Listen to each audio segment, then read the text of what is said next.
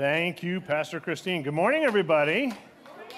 What an awesome looking crowd. Wow, you guys, really turn to someone next to you and say, you look marvelous today. You really do. You look marvelous, darling. You look good. All right, not that good, but no, I'm kidding. You look what? I'm teasing. You look great. Some of you don't know me, so you don't know whether to laugh or not, and it's okay.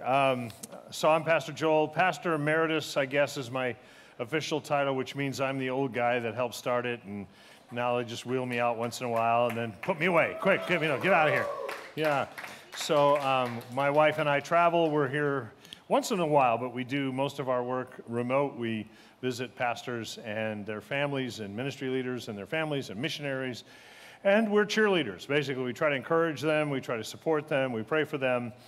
We try to keep more of them in the ministry because, as many of you may know, especially post-COVID, there have been a lot of people that have left ministry, a lot of churches with empty pulpits. So we here at Lifeway are very blessed to have so many that are serving and to have Pastor Steve and his wife and Pastor Christine and Pastor Amy and others who just serve here and want to serve here and continue to serve here. Trust me, not every congregation that we visit and work with is so blessed and has, some of them don't have full-time pastors right now. So we can praise the Lord for that. Amen? Yeah, amen. Clearly. So I am excited about sharing with you the next installment in the Battles of the Bible. When Pastor Steve first told me, I thought I was going to have to duke it out with somebody up here, but I guess that wasn't the intent of the thing. I'm kind of old for that now, so I'd have to pick a very small, maybe old opponent. But anyway, no, this is where we talk about what? That God is involved in the affairs of men. And throughout Scripture, there are many times that God's people go to war, and we see God's hand in that. And that's something that we're being reminded of through this series. And when Pastor Steve asked me to take this particular battle, the Battle at the Red Sea, at first he was kind of apologetic. He said, I know that Israel didn't really fight a battle here, but Egypt did and God did. And I said, it's okay. This is good. I like this. This would have been a first choice for me in the series, because it really demonstrates some things that I think are critical to our daily Christian life as we face our enemy, as we face battles and challenges and times when we feel trapped. So if you would stand with me as we read a passage that we're going to use as our primary text. We always like to stand and show that we believe it's God's word, not the word of men, right? Amen? We know this is God's mind in print, so we're going to take it as such and learn from it. We're going to read together, not a long one. We won't tire you out today. We won't wear you out. Exodus 14, verses 13 and 14. I want you to read really loud. Wake up the person next to you, okay? Here we go. And Moses said to the people, do not be afraid. Stand still and see the salvation of the Lord, which he will accomplish for you today. For the Egyptians whom you see today, you shall see again no more forever. The Lord will fight for you, and you shall hold your peace. And Lord, we thank you for your word and for preserving it for us. Thank you, God, for the fact that we get to understand some of the elements of your character, your nature, and how you work with your people from Genesis to Revelation. But God, I pray that this would not just be an opportunity to hear a story or even just to learn a couple lessons, but this would be a time of transformation where every one of us, as we face battles, would face them differently, especially when it seems hopeless and we feel helpless. God, help us today to be transformed by truth, your truth, that we might live out a life that honors and glorifies you and helps transform the lives of others. And we thank you that you would do that miracle in Jesus' name. Amen. Give someone a hug, a high five, punch in the arm. Not too hard, but it is, battles of the Bible. So, and then have a seat. You're good. Don't hurt them. Don't hurt them.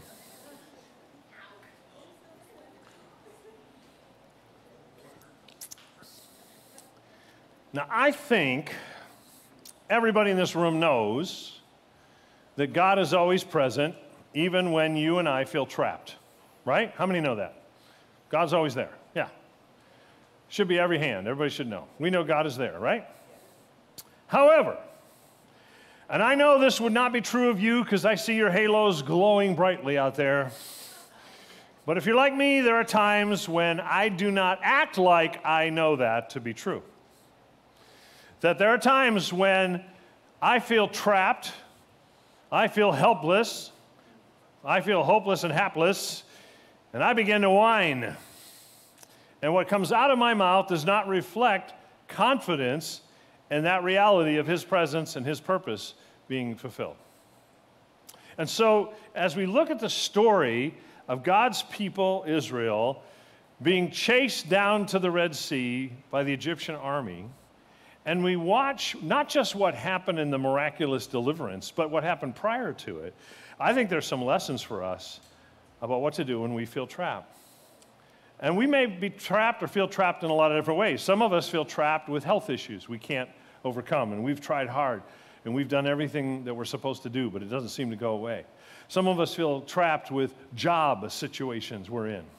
I remember once I worked for a company in Princeton, New Jersey, many years ago before I was in ministry, and I had a boss who wanted to get rid of me because she felt jealous. She thought that I was trying to take her job because I was friends with her boss's boss.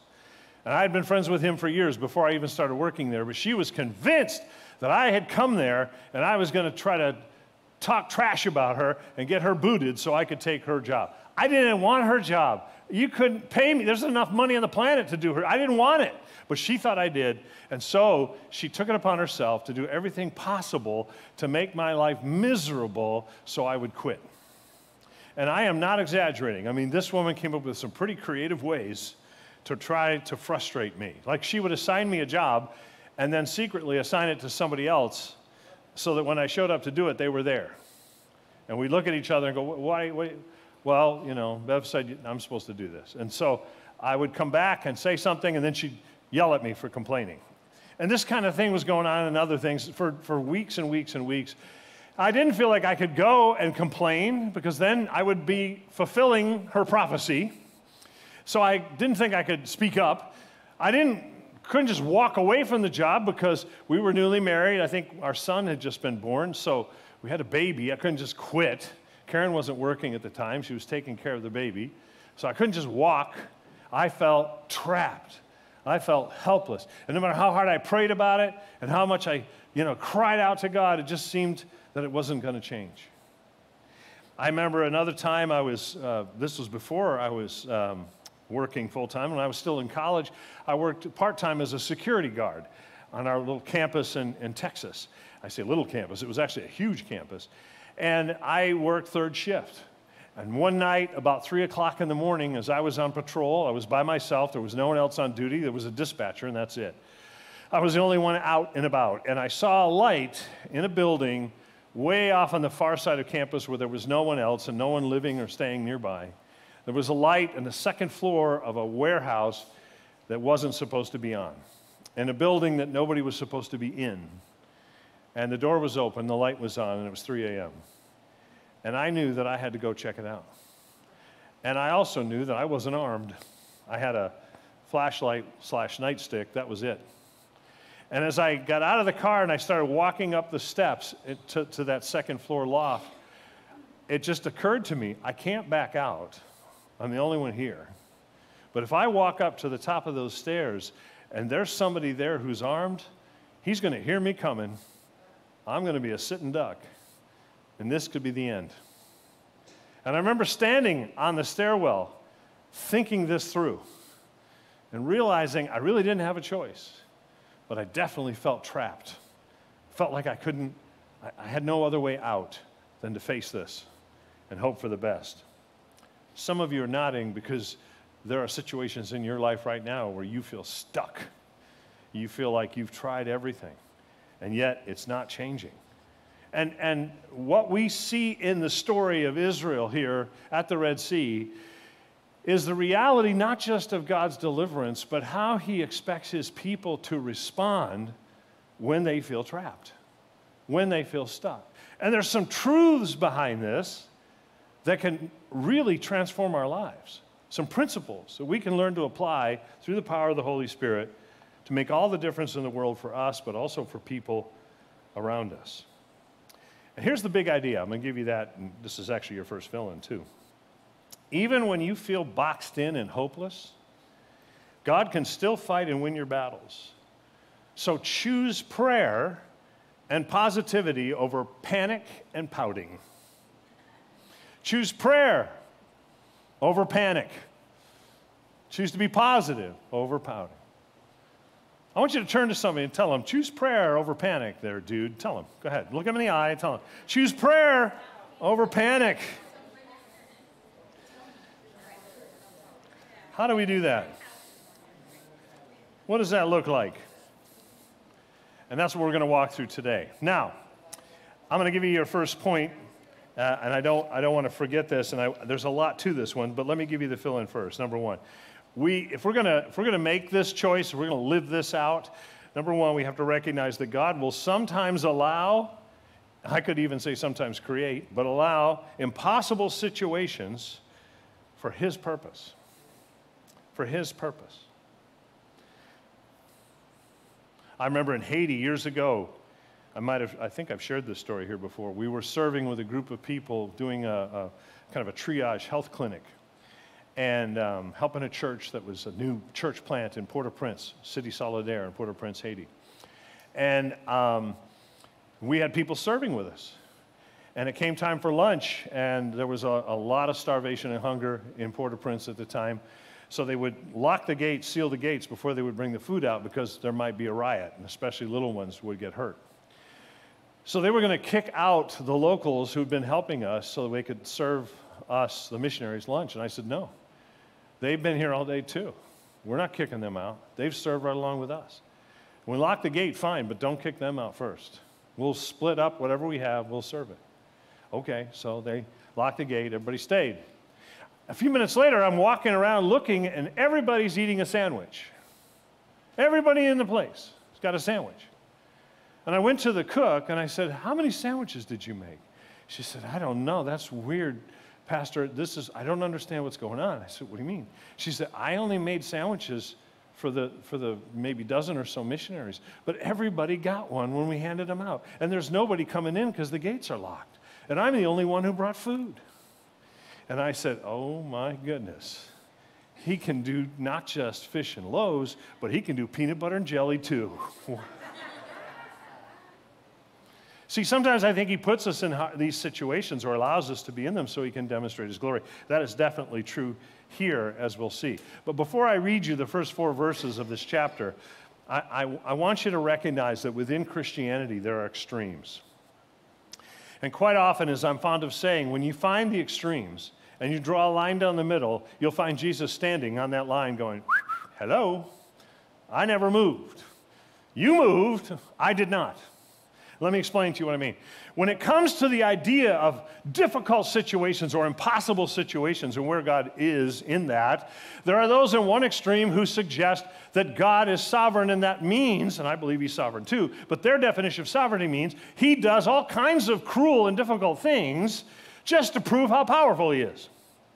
And that I heard one pastor not long ago say, if you're in a difficult or impossible situation or you're suffering some trial, don't try to get out of it. God put you there.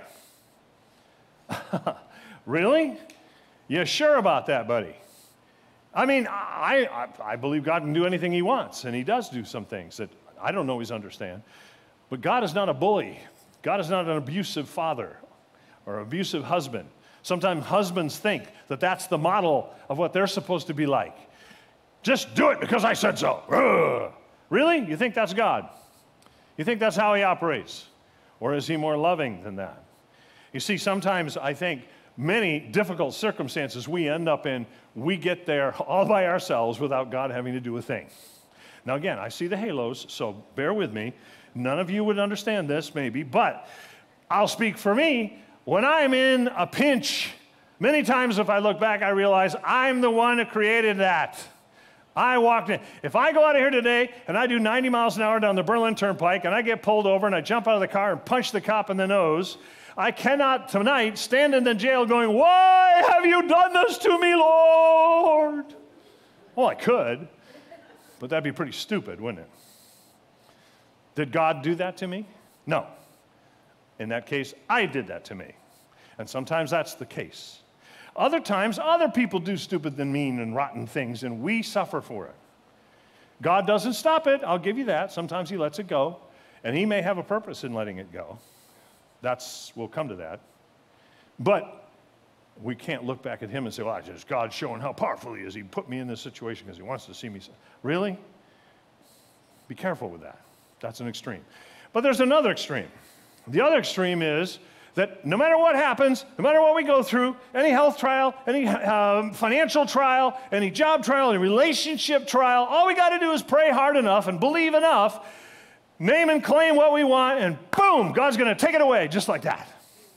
And if he doesn't, it's just because we didn't pray hard enough and we didn't fast enough, and we just have to have more faith. And we define faith as a feeling. Something we've worked up. We believe it enough, and God's going, okay, all right, Joel. All right, I'll let you have it because you believe so much. I got to do it. That's not faith. The Bible says faith comes from hearing the message. The message is heard by the word of Christ. What does that mean? It means faith comes from what he says, not what I want or what I think should happen or when I think it should happen. So just as it's wrong to say every bad thing that happens to you, God did it, it's also wrong to say that just all you got to do is just quick pray and believe hard enough, and God's going to go, okay, I'll take it away, just like that. I love Joni Eareckson Tada. Some of you know who she is. She's a great teacher and believer, an author, who's paralyzed from the neck down, has been for many, many years. They asked her once, aren't you upset that God hasn't healed you? Now, you seem like a woman of faith. Don't you have the faith to be healed? And in so many words, she said, in essence, I have the faith not to be. She actually said this. She said, I thank God every day for this wheelchair. And the interviewer was like, what? What are you talking about? She said, if I didn't have this wheelchair, who would listen to me? But when I roll out on the stage and I preach about the goodness of God, the grace of God, the power of God, and the power of salvation by faith in Jesus, millions pay attention. So I thank God every day for this platform that I'm sitting in. Now that's a lot of faith right there. You talk about faith, there's faith. But is it the faith that she claimed her healing and walked out of the wheel? No, it's a different kind, isn't it? But it's real faith, though. Can't question that, can we? So when we look at the fact that God sometimes allows these situations, we may not on this side of heaven understand why. There are times we will, but there are other times we won't understand why. But we can know that he is loving and faithful. He grieves with us when we grieve. When Jesus allowed Lazarus to die, after his sisters called him to come to heal him when he was sick, and he waited on purpose and let him die, and they yelled at him when he arrived, if you'd been here, our brother wouldn't have died. He didn't correct them because they were right. But what happened? As he was walking to the tomb, we know the miracle he did. He raised him from the dead. We get it. But they didn't know that yet. Nobody knew yet what was going to happen, except Jesus. As he's walking to the tomb, he stops, and what does he do? Shortest verse in the Bible, John 11:35, I think it is. Jesus wept. He stopped and cried with them because they were hurting, and they were confused, and they were angry at him and angry at God. How many times does Jesus weep with you and you don't even know it? For whatever reason, he can't take you out of the situation right now, but he still weeps with you.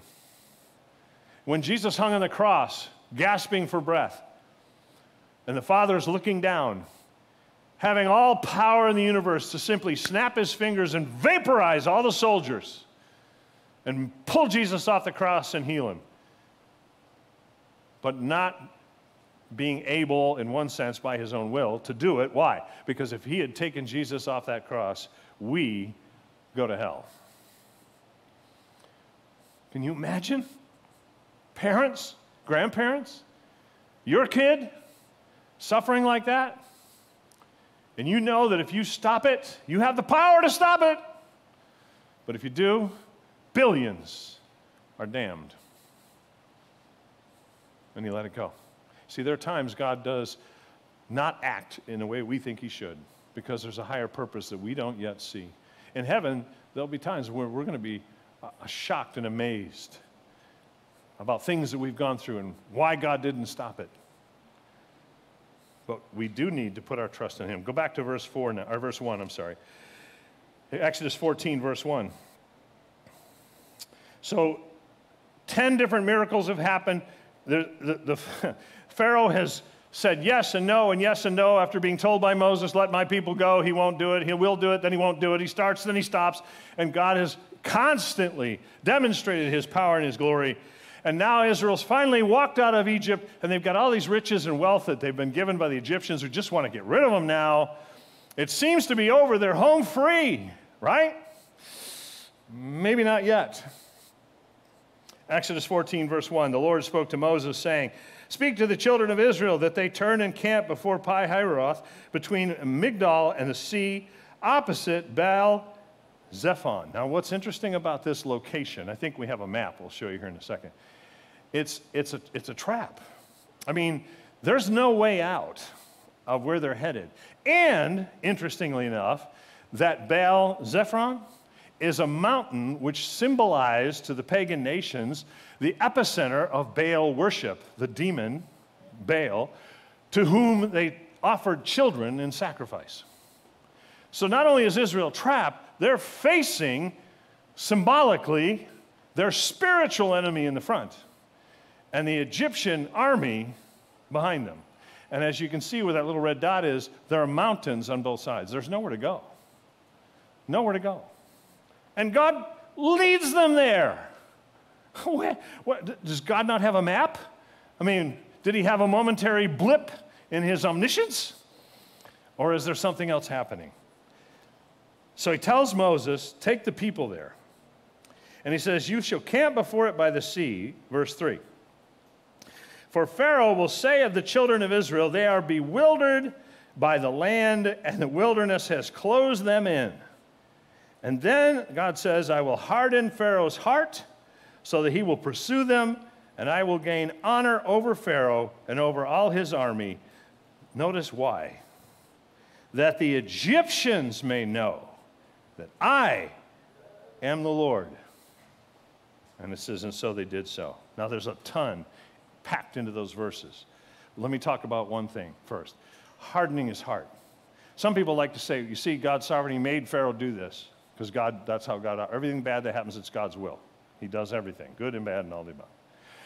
Well, let's talk about that. We don't have time to go through it, but if you go back and you read the story of the Exodus, you'll find that the first several times that Pharaoh does what he does, there's no mention of his heart being hardened by God. He's just a bad dude who thinks he's God, because that was how the Egyptians treated Pharaoh and what they believed. And so he does what he wants, and it's evil, and he's punishing Israel, and he's abusing Israel long before this story even begins. And when Israel argues and God begins to do these plagues to set them free, he makes it even tougher. He takes away the materials for making bricks and doubles the workload with no materials. They had to go find their own materials and then make more bricks. He's just a bad dude. Now, in that process, at some point, it does say God hardened his heart. But here's what's interesting. You ever make clay or see how clay pots are made? When you harden a clay pot, what happens? Does it change shape? No. It stays in the shape you made it in. When it's in a certain shape and you harden it, it remains a cup, a pot, whatever it was, a plate. So when God hardens Pharaoh's heart, is he making Pharaoh a bad guy? No. He's just locking Pharaoh into what's already part of his character that he's already chosen and lived out for years to prove a point. But here's the other thing, and this is a big lesson. And we need to think of this, guys. We don't. We get so caught up and we're so upset when things go wrong. What's the purpose here? That the Egyptians would know, God says, that I'm God, not Pharaoh, me. You see, this is an evangelistic outreach here. God is letting this happen, not for Israel's sake, but for the sake of the Egyptians, that they would realize, listen, this guy Pharaoh's not your God. I am. The Lord Jehovah. He's God. How many times does God let stuff happen to you, and you, and you, and you, and me? And we don't understand it. But what's going on behind the scenes is God is trying to make an impact in the lives of someone around you that's going to watch what happens and see your faith and go, oh my gosh, What an amazing, what a mighty, what a powerful God you serve. And that brings me to the second point. We've got to refuse to panic and stop assuming the worst. But don't we often do that? I mean, we have people in life, and you probably know them, don't point at anyone now, who are professional warriors. Professional worriers, I mean, not warriors, maybe that too, but professional worriers. They can find something to worry about, right? They can snatch defeat out of the jaws of victory. They will find something. That my mother was this way. She would worry about, and I mean, it didn't matter. Things could be perfect, and she'd find something to fret and worry about. We used to tease her, and we'd actually come up with stuff for her, which was not helpful at all. But, we'd say, we'd go fishing, and, well, Mom, the boat could sink, whatever. It's real helpful. I know, it's terrible, but, oh, you're right, it could. Mom, we're just kidding. Mom, really, we're fine. The boat's good, really. And we do this, but there's always something positive. I mean, for example, skydiving. If your parachute doesn't open, you've got the rest of your life to try to figure out how to fix it. There's always a positive way to look at things, right? Think of it that way. It may not be that long, but you got the rest of your life to figure it out. 2 Timothy 1:7, what does it say? God's not given us a spirit of fear, but of power, love, and self-control. We need to focus on God's love. 1 John 4:18, what happens? He says perfect love drives out fear, pushes it away. How does that happen? It happens by prayer, but it's not just talking prayer. See, this is a problem. and I guess on that one extreme, the one that's, all we got to do is name and claim it and pray hard enough and believe hard enough it's going to go away, blah, blah, blah. That extreme, here's what happens with us over here. And probably many of us, myself included, are more on that extreme than the other one I mentioned. We talk God's ear off as if somehow, if we just pray long enough and say enough words, God's going to go, okay, all right already, I'll do it, just fine. We imagine that when Jesus went up into the mountain all night to pray, that he spent 8, 10, 12 hours just going on and on and on. Well, Father, there's this one, that. And Peter's kind of a problem. But, James and John, they're okay. They're a little excited. Well, and sometimes I get really out of control. And I don't know what up with this one. For 8 or 10, 12 hours, and then finally, the sun's up. Okay, bye-bye. We'll see you later, Father. Amen. You really think that's what happened when Jesus went in the mountain to pray? I don't. Oh, I'm sure he talked to his Father. But I'm more sure that he listened more than he spoke. You ever try to have a conversation with somebody that won't stop talking? We have a friend like that. Spent some time with her recently. I'm serious. I am not exaggerating. I could not get a word in. It was like, okay. I finally just said, I give up. And then they find, I'm out of time, got to go, bye-bye. I mean, that's crazy, right? But some of us do that to God. You ever wonder if there are times when God is in heaven and he's going, would you stop talking for a minute? Just listen. I have some things to tell you. And just be silent in his presence. And let the Holy Spirit speak. And let him lead us into the Word. Because I think sometimes we miss it because we're talking over him. Again, I'm not opposed to talking in prayer or long prayers. Please don't mishear me. But sometimes we just need to listen to him. And that's where the perfect love takes over. And that's where the fear gets pushed out. And that's where the panic subsides. And that kind of prayer, listening as well as speaking. Okay, number 3. Here's another one that we struggle with this. When God opens a door, run through it. Run through it. Sometimes, and I chose the New King James on purpose because it's a translation that we often use, stand still and see the salvation of your Lord. Like the most faithful thing to do is just sit there. God's going to just do something. I need a job, but I'm not going to apply for one because God will just take care of it. I got a health problem, but I'm not going to go seek any counsel or wisdom or go to the doctor. Nope, God's going to heal me. I'm just waiting. It's like the old joke about the guy caught in the flood. The waters are rising, and God save me! People come by in a rowboat. Nope, God's going to deliver me. Later, a helicopter comes over, rescue, first aid. They start to drop. Oh, no, God's going to save me. And eventually, the water rises. He gets swept off the roof. He drowns. When he gets to heaven, he says, God, what happened? Why didn't you save me? He said, well, I sent you a boat and a helicopter and a bunch of rescue people. What were you waiting for? There are times when we just don't get it. The words here, stand still, actually is kind of a mistranslation of the Hebrew. It literally, some of you, if you notice different translations that you may have in your lap, you might notice that many translations say, be still. Now that's different than stand still, isn't it? Why would he say, be still and see the salvation of the Lord in the context of what we just read? Because they were complaining. Because they were fussing and arguing and pouting. And, here, let's see. There's more to it. Verse 13. Did we read verse 13? No, we did not. Let's read verse 13. Moses said to the people, do not be afraid. Stand still and see the salvation of the Lord, which he will accomplish for you today. For the Egyptians whom you see today, you see again no more. We read that before. Yes, we did. Now look down at verse 14. The Lord will fight for you. You shall hold your peace. Now that's right. In other words, zip it, Israel. Quit complaining. Quit negatively discussing and arguing and pouting. Be silent. Okay, but then verse 15, the Lord said to Moses, why do you cry to me? Hey, Mo, I already told you what was going to happen. I already told you, Moses, what I was going to do. Why are you crying out now like this is some shock? Tell the children of Israel to go forward. What do you mean go forward? I thought you were supposed to stand still. No, they were supposed to be still, but move forward as God leads. And that's what happens. Let's keep going. Lift up your rod, stretch it out over the sea and divide it. And the children of Israel shall go on dry ground through the midst of the sea. And I indeed will harden the hearts of the Egyptians, and they shall follow them. So I will gain honor over Pharaoh and over all his army and his chariots and his horsemen.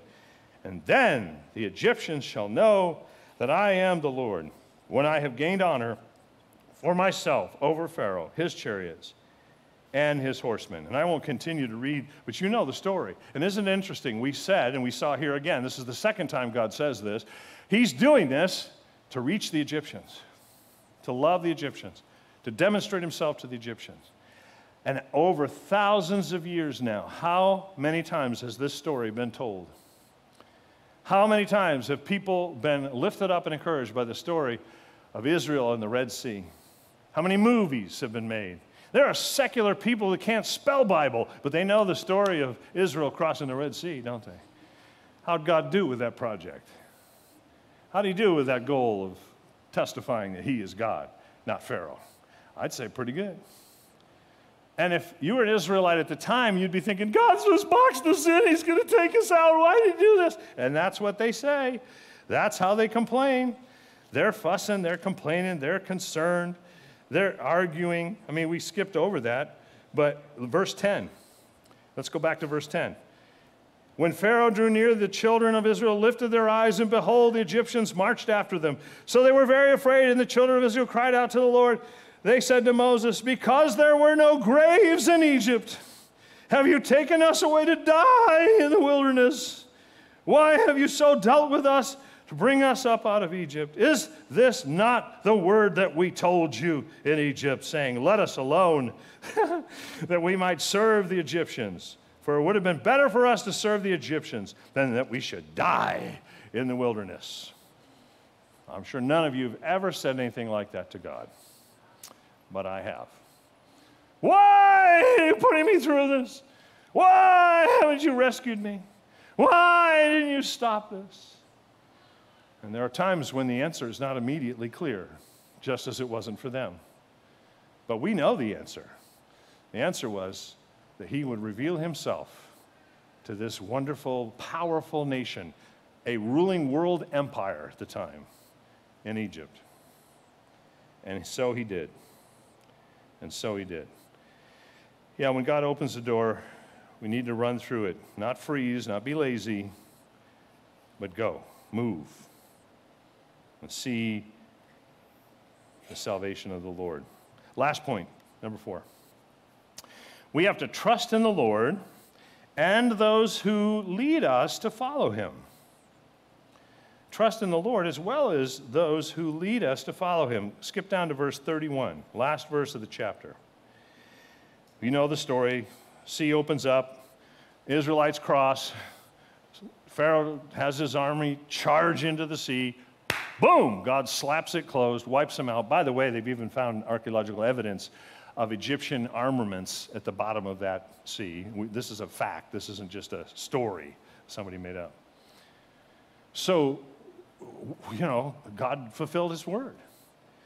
But notice what he says, verse 31, in summarizing this, Moses writes, "Thus Israel saw the great work which the Lord had done in Egypt. So the people feared the Lord and believed the Lord and his servant Moses." You see, there are times in our culture today where we think it is more righteous to kind of be independent Christians.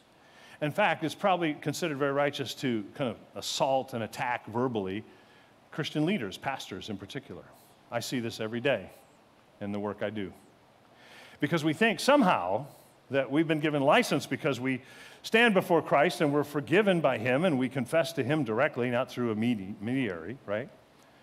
That somehow means we don't need leaders anymore. I was interviewed on the radio recently and was asked, well, what about people that just stay home and it's just them, the Bible, and their coffee table, and Jesus? I said, well, some people can't go, I get that, but you know what? Jesus, when he said, I will build my church, I don't think that he had in mind a bunch of independent Christians at their coffee table with their Bible. I suspect that and the early New Testament era and everything written by Paul and Peter and James and others reflects community and time together, fellowship. Hebrews 13 even says, don't forsake the assembling of yourselves together as the habit of some is, or Hebrews 10, I should say. Don't do it. And in fact, it says, assemble more often as you see the day of the Lord getting closer. Hello? It's getting closer. Have you noticed? So, this idea that we throw rocks at the leaders and stay alone by ourselves is not from God. You see, God tells us here that part of the fruit of this battle wasn't just that he showed himself sovereign over Egypt and over Pharaoh, but the people learned to trust him more and trust the one he had placed in charge. Now listen, that doesn't mean we trust leaders to do evil. We don't trust leaders to tell us everything or run our lives or be abusive. But it does mean, like Paul said in 1 Corinthians 11, follow me as I follow Christ. And so our pastors need us to follow them as they follow the Lord and know that we've got their backs and that we're not just looking for an excuse to throw rocks. Trust in the Lord and those who he leads and who he has put in place to lead you to him and with him. So where do you need to trust him more? What are you going through right now? Your job, your money, your health, what is it? Where do you need to see the reality that sometimes God allows this for a higher purpose? Where is it that you need to refuse and reject panic, but spend more time in prayer, but listening prayer? Where is it that God may be opening doors and you haven't moved? Maybe you're afraid to move. Or you just need to go knock on some doors to see if one opens, because he will, but he's waiting for you to get off your keister, so to speak. That's a Hebrew word for no. Right? Where do you need to trust him? Where do I need to trust him more? You ever do a trust fall? Anybody here ever do a trust fall? You know what it is? Yeah. They do it in ropes courses. They do it in team building exercises. It's where sometimes you're standing and there's a couple behind you and you're blindfolded or whatever, and you say falling and they say fall away, and then you just tip right over and they catch you. And it takes trust to believe that they're going to catch you and not just let you hit the ground. Sometimes they do it on a platform where you're up off the ground. I did it once with a bunch of junior high kids, and I was about 5 feet off the ground. blindfolded, and they're standing in a row, two rows, like this. I made a mistake before I put the blindfold on of turning around and looking at them. That was bad. That was not good, because what I saw was, didn't help me with my trust. Made me a little nervous. They caught me, though. We live to fight another day. There are times when God will have you fall, but trust Him to catch you.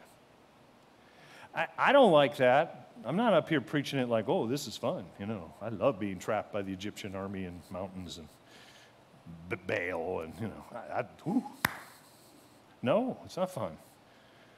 But is it important? Sometimes it is. Not just for us. Sometimes it's not about you. Tell somebody else that you didn't talk to already. Look at somebody else right now and say, it's not always about you. Tell them that. It's not always about you. Sometimes it's about somebody else you don't even know yet. You ever wonder if there are times God lets something happen in your life because there's somebody you're going to meet 10 years from now who's going to say to you, you can't understand what I'm going through because you've never experienced anything like this. And you're going to say what? Oh, yes, I have. Why? Because God didn't stop it even though He could have. Because He's above time. And He already knew that that conversation was going to take place. I'm feeling this right now, but I'm going to tell you, I think you need to hear this. He wants you to know that it still breaks His heart when that happens.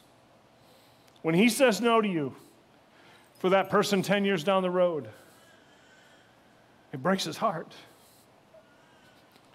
But He loves you and them and others too much. Just like He loved you enough to leave Jesus on the cross. And so He lets it go. So these are some things we need to pray about, amen? That we would be prepared to respond correctly when we feel trapped. Let's do it. Lord Jesus, your ways are not our ways. And your thoughts are not always our thoughts. And your priorities sometimes escape us. Forgive us, Lord. Forgive us for the times we complain and argue and panic and pout.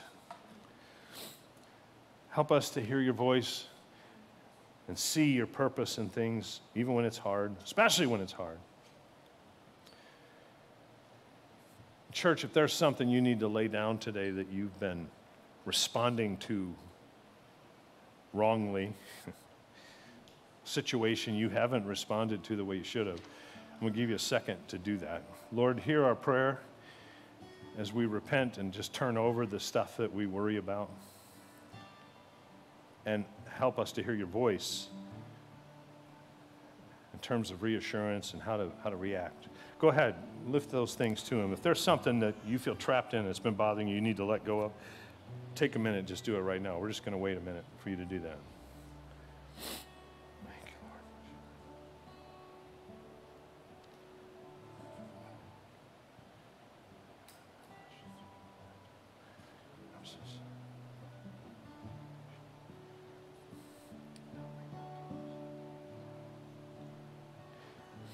Lord, we pray for your patience and for understanding. And we thank you that the result would be that you would be lifted up and honored. As we get ready for this Back to Church Sunday, maybe there's some people that we can influence by what we're going through right now that could come and be saved and transformed. Help us, God, to be that kind of witness. But whatever your purpose, may it be filled, and may we give you all the glory and all the praise and all the honor as we love you. In Jesus' name, and all God's people said, amen. Amen.